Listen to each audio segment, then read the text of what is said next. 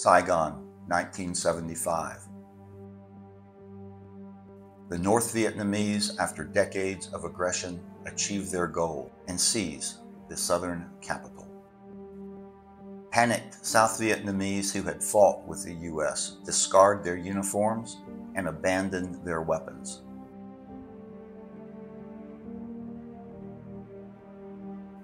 But the staunchest U.S. ally during the war did neither. For them, the war is not over. They take their families and what few possessions they have and flee to the jungle to continue their fight against the North Vietnamese. It would be 17 years after the war ended before these fighters and their families were discovered deep in the Cambodian jungle. This group had been so forgotten, puzzled United Nations personnel quizzed them as to their identity. They were the FULRO Army, Montagnards, who had fought and died alongside U.S. Army Green Beret. This is their story.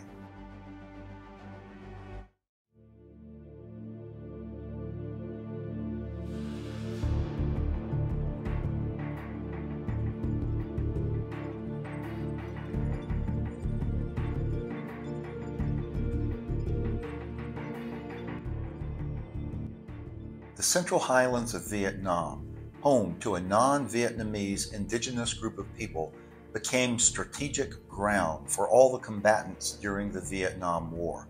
Both the CIA and the U.S. Army Special Forces, the Green Beret, deployed to the highlands in the early war years to recruit these indigenous peoples, which they called Montagnards.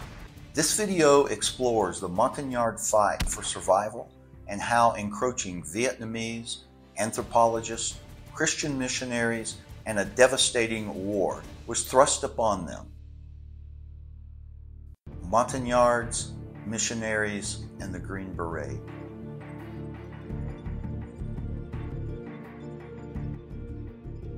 When the French came to Vietnam in the mid-19th century, they were intent on establishing a missionary refuge beyond the steep coastal range, past the reach or concern of lowland Viet mandarins who periodically mounted violent persecutions of the foreign missionaries and their mostly peasant converts.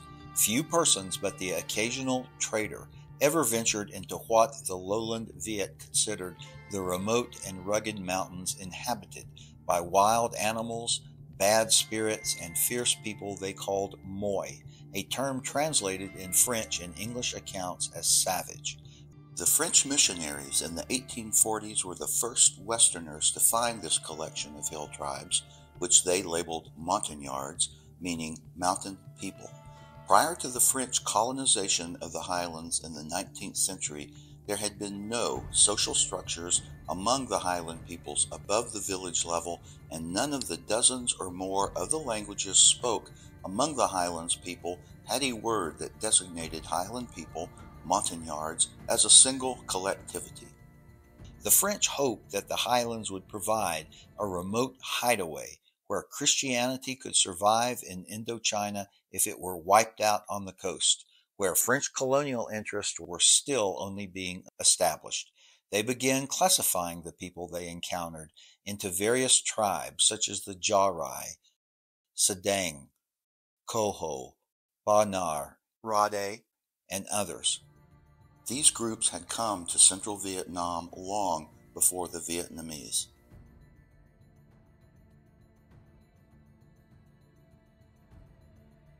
The politically divided lowland Viet had been gradually extending their civilization south along the coast from Hanoi since achieving political independence from the Chinese in the 9th century. The Vietnamese dismembered and destroyed the Champa Empire and the Khmer Krom in the course of Nam Tien, what they called their southward march, which took the overpopulated, land-hungry Vietnamese from their Red River Delta heartland to the mouth of the Mekong. But until 1900, the Catholic missionaries in Kon Tum were the only stable foreign presence in the highlands. They acted as the French administrators of this region and aided several French military explorations by providing ethnographic and geographic information interpreters, and guides. In 1911, a team of 3 CMA workers entered Indochina to establish the first evangelical church. This church was formed in 1927 and by 1940 was comprised of 100 self-supporting churches. They and other North American Protestant missionaries moved into the Central Highlands by the 1930s. The CMA is well known here in Thailand among older Christians. The organization was quite active in China, but in 1949, when the communists took over, the CMA missionaries fled through Laos and into Thailand, where they set up their missionary work. The missionaries encouraged the Highland people to assert their rights in the face of ill treatment by the lowland Viet. During the Vietnam War, Christian groups funneled vast amounts of development and emergency aid into the highlands as part of the broader American diplomatic, humanitarian, and military effort to win the hearts and minds of these tribes. Americans Gordon and Laura Smith came to the highlands in 1934 and in 1949 opened a leprosarium near the French Vietnamese trading town of Bon Matut. Listen to Gordon in a CMA clip telling part of the story.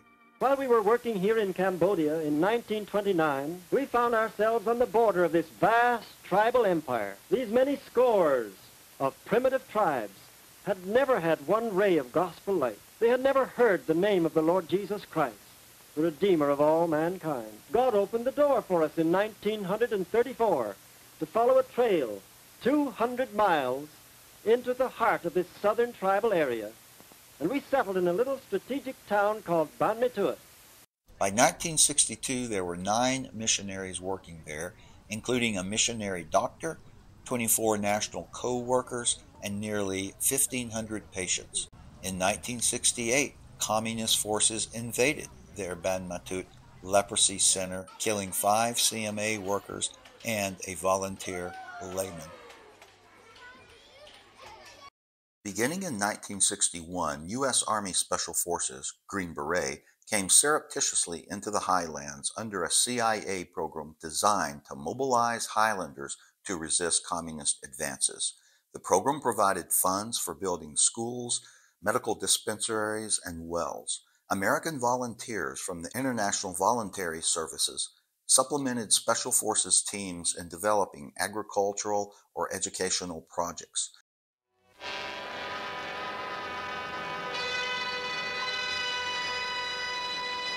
Villages of the highlands are inhabited by many races, each with a tradition and a way of life distinctly its own. Known to the outside world by the French term Montagnards, or mountain people, they are known to themselves by such tribal names as Rade and Mong, are vastly different from the light-skinned lowlanders whom the world knows as Vietnamese. Believed to be the original inhabitants of the region before the arrival of the Vietnamese more than 2,000 years ago, most of the Montagnards continue to live a Stone Age existence in the midst of the 20th century. Confined for centuries to the isolated areas of the plateaus, the Montagnards have little contact with the city dwellers of the lowlands, take little interest in the complexities of modern life. For most of them, Vietnamese is a foreign language.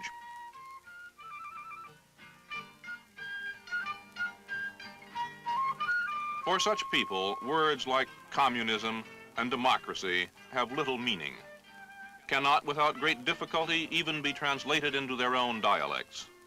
Here in the mountains, both Saigon and the communist capital of Hanoi seem equally remote and unimportant. Through these mountain villages for more than a decade have passed increasing numbers of communist guerrillas, befriending the villagers, rewarding those who cooperate, terrorizing those who resist. The guerrillas have converted much of the highlands into a secure staging area for their assaults on the roads and population centers of the lowlands below. One Green Beret gift was Western medicine.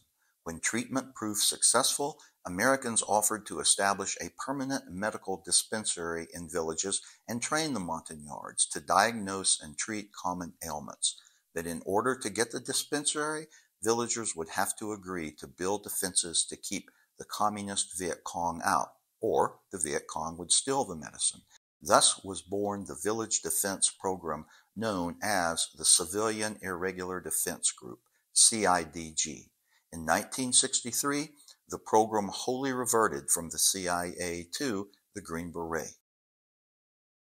U.S. military newsreels always paint the rosiest pictures, but I do find this one very informative in explaining how the U.S. Army Special Forces established a toehold with the Montagnards through medical care. Our biggest asset in this kind of thing is the team medic. His main job, of course, is taking care of us. But there are no field hospitals in guerrilla fighting, so one of our medics has to know a lot about his business. With the modern medicines available, he can do a lot for people in places like this.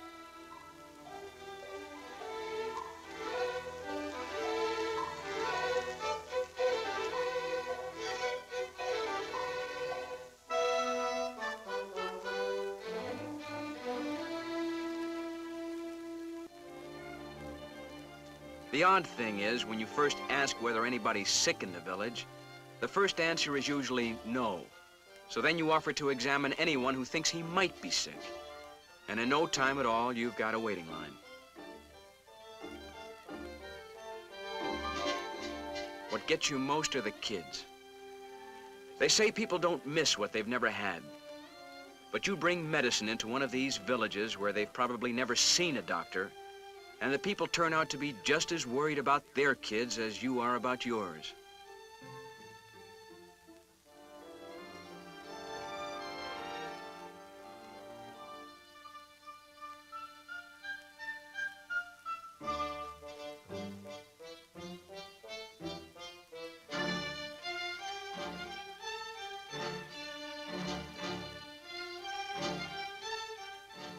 Pull an aching tooth or save a man's eyesight, and you've made a friend for life.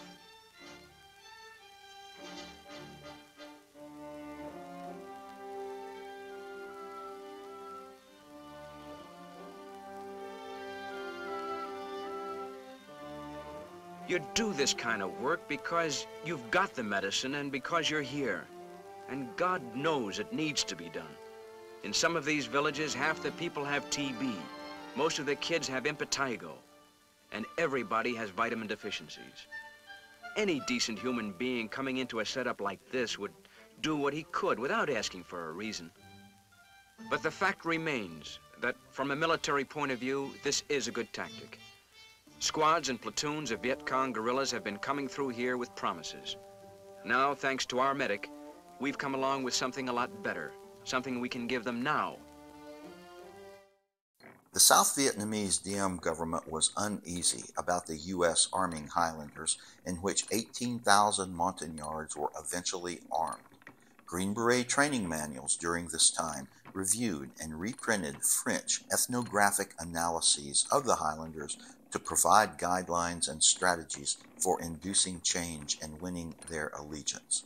Training them to fight in the CIDG later evolved in fighting side by side with Americans in mobile response or Mike force units.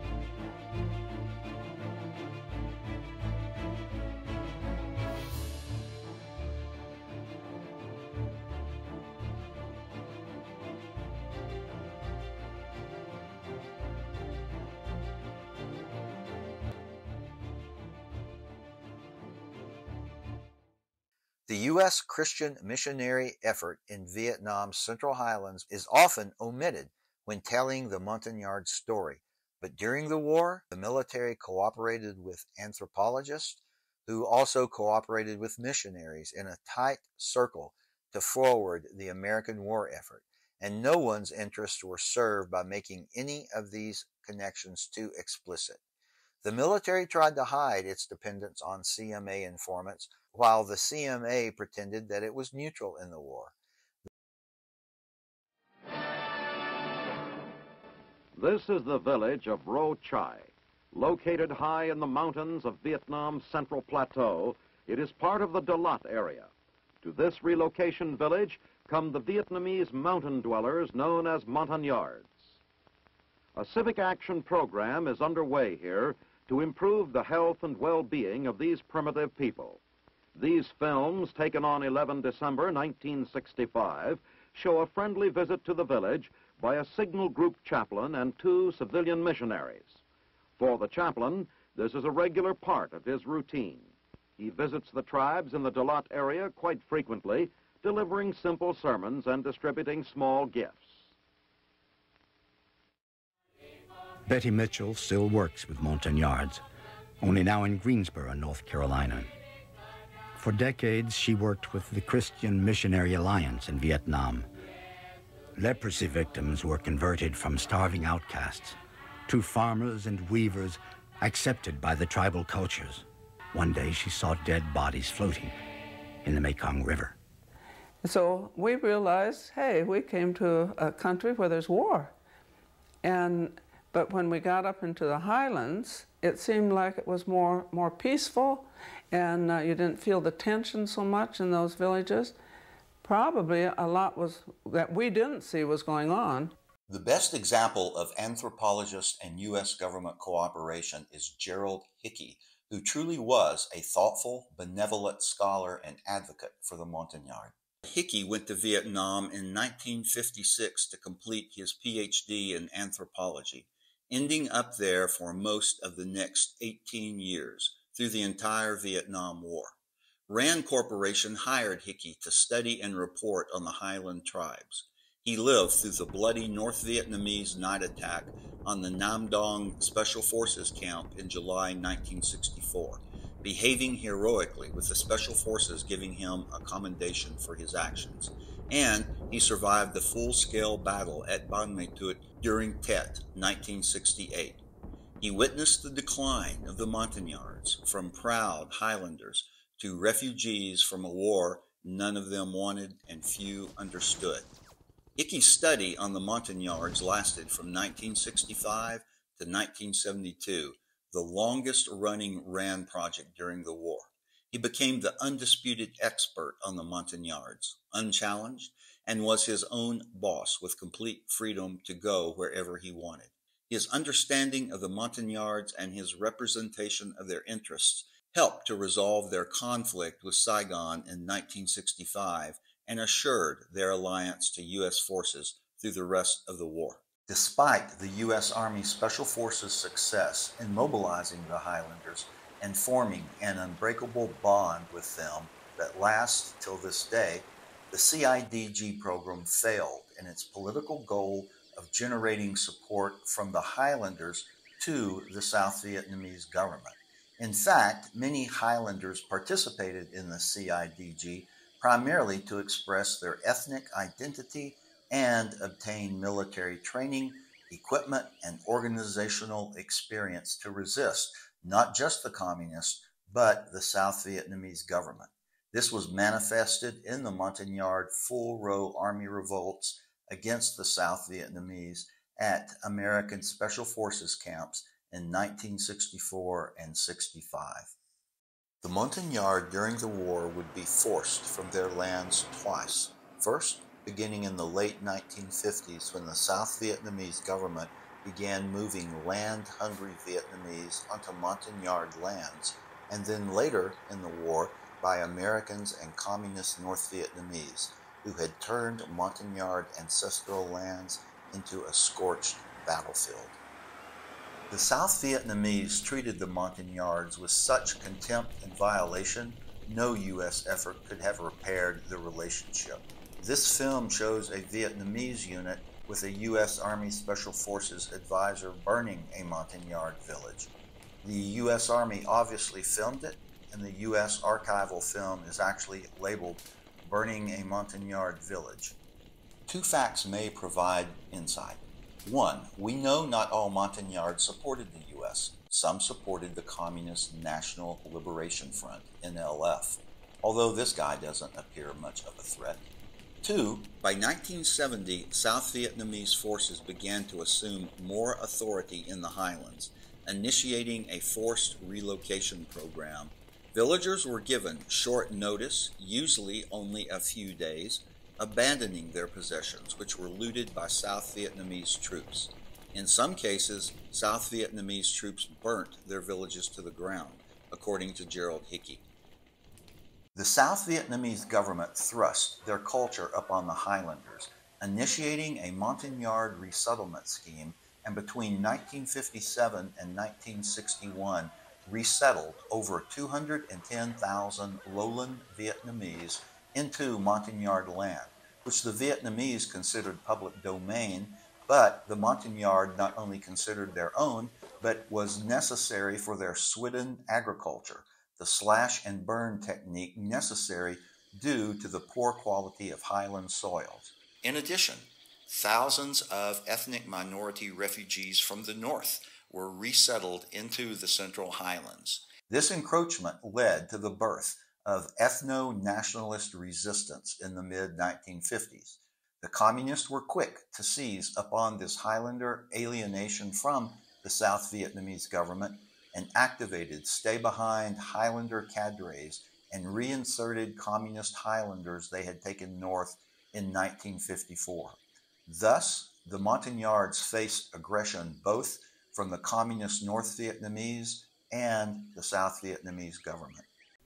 Our people is the one that really want to fight with anyone that comes into our land, including the communists. And we don't want the South Vietnamese to bring their people into our land either. In 1958, a Highland resistance movement emerged near Bon Matut called Bajaraka, an acronym for the four main Montagnard groups. Its leader was E. Bam Ignol, a visionary widely believed to converse with spirits as well as with Charles de Gaulle. Pythons were said to coil beneath his bed, according to local lore. FULRO first made a name for itself as a militant group in September 1964 when it organized a rebellion among 3,000 Montagnard combatants and 5 U.S. Special Forces camps in the Central Highlands, and so turned on their South Vietnamese allies, killing dozens, taking others hostage, and disarming Americans on the bases. After several days of negotiations between U.S. military advisors and the FULRO militants and the deployment of Vietnamese military units near the camps, the rebels surrendered. A peace conference was arranged, but the truce between FULRO and the South Vietnamese government didn't last long, and a second rebellion occurred, violently put down by the South Vietnamese government. There were several FULRO rebellions up until 1975. Meanwhile, E. Bam Ignol, who had previously been imprisoned twice, took approximately 2,000 FULRO followers and families and fled across the border to Cambodia. They established their headquarters, with the blessings of Phnom Penh, at a former French military site in Mondulkiri province. FULRO incorporated not only Montagnards, but another minority group, the Cham, from the conquered Kingdom of Champa, once a rival to the Angkor Empire, which had been lost over centuries to the invading Vietnamese, and the Khmer Krom, an ethnic minority living in the southwest portion of Vietnam. One characteristic of the FULRO Army from its inception until today among its former leaders was its staunchly religious foundation. Many Montagnards associated the Christian missionary presence in the highlands with the American military war against Vietnamese communists. This connection was fostered by CMA rhetoric linking the war and God's work, as well as by the evangelicals' participation in the vast humanitarian relief projects. In their accounts, the Montagnards today inevitably link Christianity to the purpose of the FULRO Army. Christianity and FULRO are nearly inseparable. One even said, "We were fighting for the Lord." Even while in exile in the Cambodian jungle, FULRO families met nightly to pray and worship God. In all of their social systems, religion was very, very predominant. Religion touched upon every aspect of Highland life. And so it was every individual's duty to maintain the harmony among man, nature, cosmic forces. FULRO presented the U.S. with a dilemma because the FULRO were militant forces of the Montagnards, which were U.S. allies, yet they opposed the South Vietnamese government. U.S. Special Forces were forbidden to work with FULRO itself under direct orders from General William Westmoreland, as the U.S. was not in Vietnam to support rebellion against the South Vietnamese government. But U.S. forces on deep operations along the Ho Chi Minh Trail would routinely ignore their superiors and use FULRO irregulars as guides. Some, such as Special Forces Lieutenant William H. Chickering, would later admit to turning a blind eye.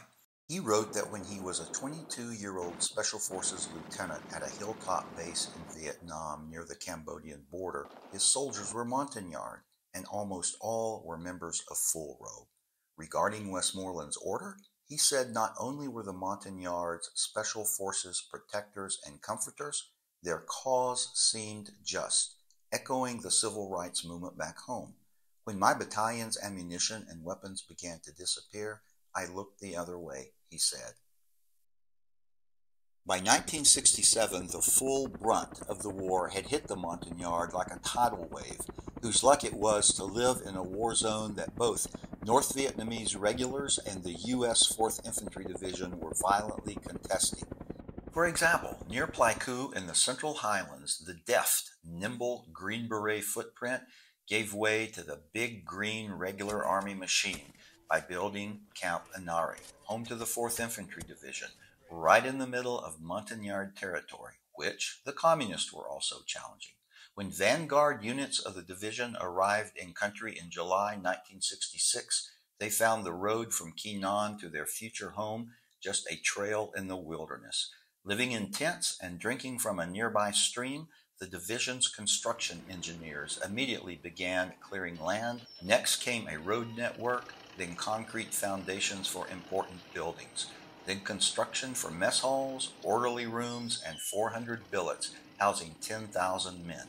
By early 1971, Camp Inari had an 8,800 square foot air-conditioned retail post exchange for soldier shopping, featuring 6 checkout counters, just like department stores back home, and 4 sports fields for baseball and football, 25 athletic courts for tennis, basketball, badminton, and other sports, and a weight room.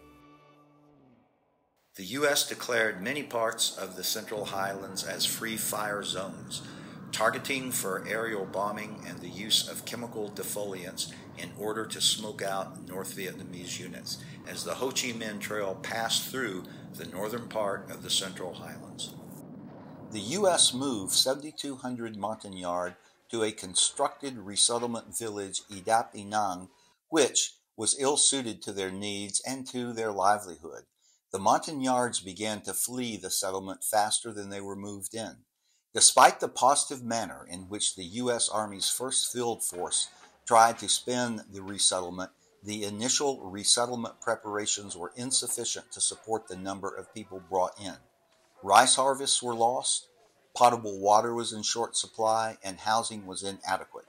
But over the next few years, Montagnard resettlement continued. It is estimated that more than 2/3 of all Highlander settlements were forcibly relocated, at least once, some repeatedly. In 1967 alone, U.S. and South Vietnamese forces created more than 100,000 Highlander refugees. Gerald Hickey was able to appeal to the head of Cords, William Colby, who eventually was able to halt further relocations. And when they moved us to the place where we cannot grow our food, where we cannot find, if we need fish, we cannot go to the river and fish. And when we need some meat, we cannot go to the jungle to hunt. And that way, we were dependent. We depend on the governments, but they failed to help us out. They didn't help us with food, they didn't help us with medicines. They left us wander around and die of starving and malnutrition, disease, and everything like that. The American use of defoliates destroyed productivity of tens of thousands of acres of Highlander lands. Of the 1 million or so Highlanders in South Vietnam, nearly a third were killed or died as a result of starvation, illness, or other causes related to the war efforts of both sides. The U.S. pulled out of Vietnam in 1973, but the Montagnard continued a guerrilla war under great persecution from the now communist Vietnam. The leadership of the FULRO resistance had been badly battered. And we estimated in 1973 that anywhere from 200,000 to 220,000 Highland people out of a total of around 1 million had died in the war.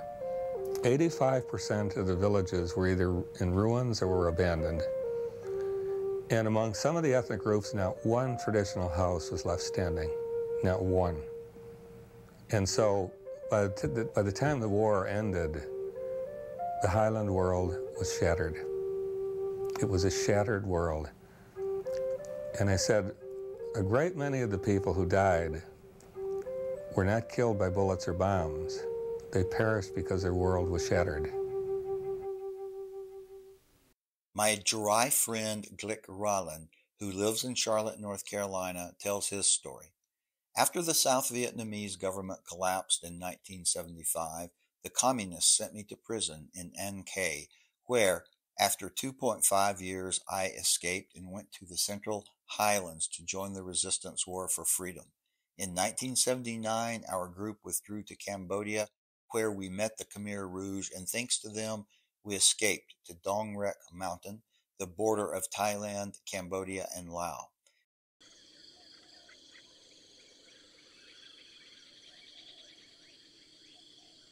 Glad the bung the clam lay can up nyai here. Pa mang ai ran hiu. Đôi cái đẹp here. Thun bánh bay đôi cái đẹp here. Tiểu na mà ai ta mẹ mò lọ đi đâu cô. Ta mang đua chôm vết đạt lau chôm vết nạc thea brem ye nạc mà. When I become a resistant force and move to the jungle, and the life is there is very terrible. So everything is less. No food, no clothing, no nothing, almost like wild animal. In 1985, we fled to the Nam Yuen district inside Thailand, where we first applied for refugee status and were transferred to a refugee camp along the Thai border, after which we were transferred to a refugee camp in Bataan, Philippines. Finally, on November 19, 1986, we arrived in the U.S. and landed at Greensboro Airport. Upon the Montagnards' arrival, the CMA dispatched 3 former missionaries who had served in the Central Highlands to meet them as they got off the plane and to integrate them into their new communities in Greensboro, Raleigh, and Charlotte. These Montagnards began building new lives in America with the help of local Christian groups and retired U.S. Army Special Forces soldiers. Unbeknownst to the U.S. and apparently this 1986 FULRO asylum group, another FULRO group was still holed up in Moldakiri, continuing the fight against the communist Vietnamese. A steadfast faith in God kept them alive. In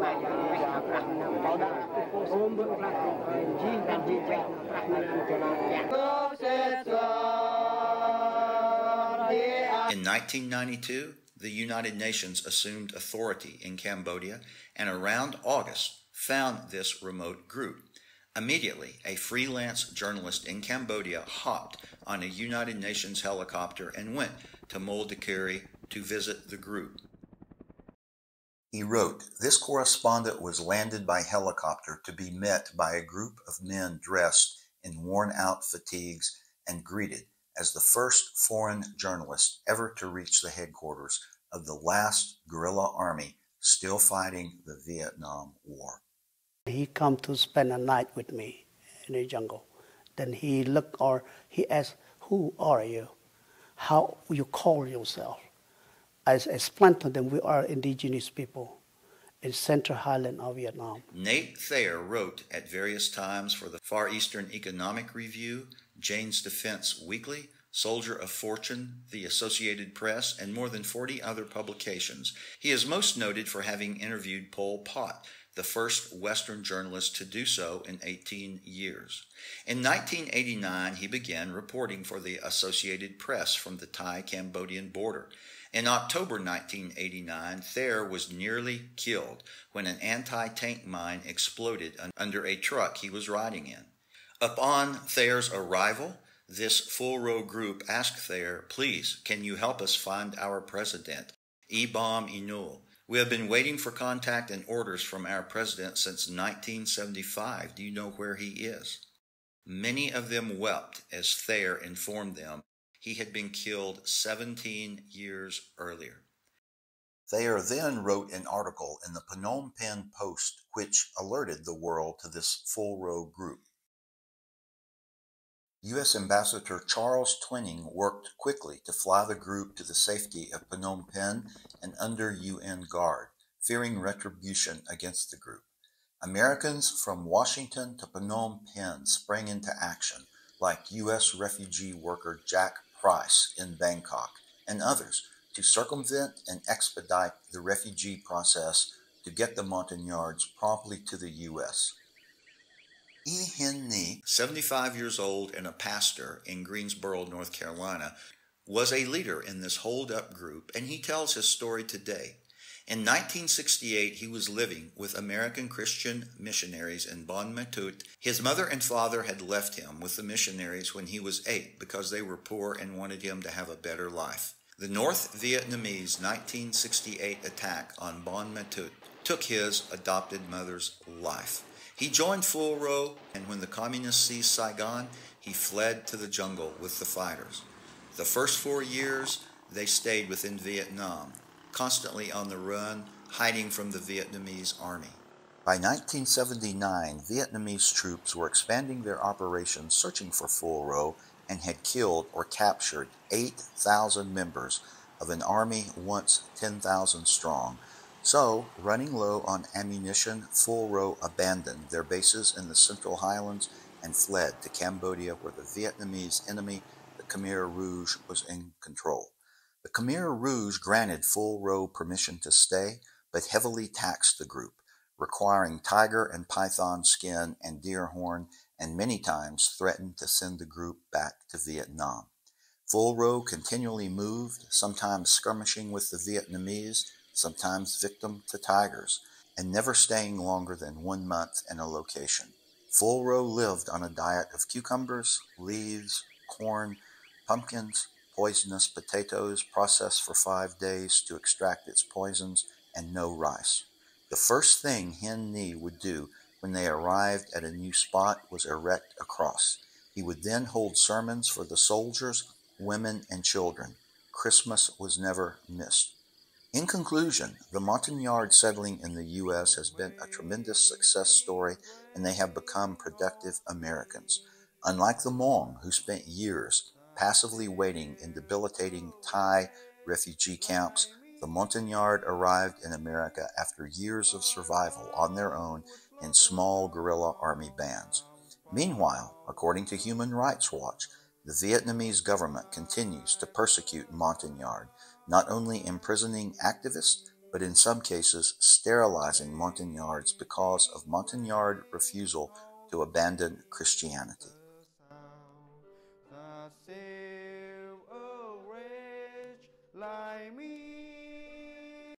Really, I don't feel any happy because this is just only 200 people here. So we're happy because we live in the freedom country and we have everything. Very sad that is a thousand the people in the jungle and in the village of Vietnam. They're still suffering and poverty. Don't have anything. What follows are some interesting side notes and then sources for further reading and watching. In this period, the American actor John Wayne, at the behest of one Special Forces officer, began wearing a Montagnard bracelet, which he wore for life. While filming in the summer of 1967, John Wayne got to know the Montagnards. He became their honorary member. To signify this relationship, the Montagnard gifted Wayne the very brass bracelet he would wear for the remainder of his life. Wayne wore this gift immediately as Kirby in the Green Beret. John Wayne was a very vocal supporter and convention delegate for the right-wing Taft against the moderate Eisenhower in the 1952 Republican primary for president. Wayne, who had been, at 34, an acceptable age to fight in World War II, decided instead to do the war in celluloid because his career was just beginning to take off. Unlike Jimmy Stewart, a year older, who served with an exceptional war record. Wayne, at one point during the 1952 convention, jumped out of his cab and yelled at an old veteran mess sergeant who was running an Eisenhower sound truck, "Why don't you get a red flag?" Incidentally, this Green Beret soldier is John Kearns from Texas. During the war, he left the Army and joined the CIA, was codenamed Lone Star, and went to Laos as a CIA paramilitary officer to advise Thai troops, where he was killed in December 1972, just a few months shy of the ceasefire. He is honored with a star on the CIA Memorial Wall. For further reading and watching, a documentary, Living in Exile, excerpts shown here, was filmed on location in Cambodia upon FULRO discovery and can be purchased for $4 from the North Carolina Department of Natural and Cultural Resources, State Archives. Next, I will email you for free this Far Eastern Economic Review article Nate Thayer wrote upon FULRO discovery. Thanks to Jack Price for making it available. Just email me here. You can still find Nate Thayer's original article on the FULRO discovery and other Thayer articles at the Phnom Penh Post online archives. Next, I showed you the excerpts from a Voice of America VOA film, which you can find by Googling online. It is on the Montagnard and America's memorial service for Nate Thayer, who recently passed. For reading, several of Gerald Hickey's books on the Montagnards are available at Amazon and other outlets, and so are French anthropologist George Condominus' books. This well-written article on Pastor Nee and FULRO is available to read for free at bbc.com. Thank you for watching, and please check out my other videos.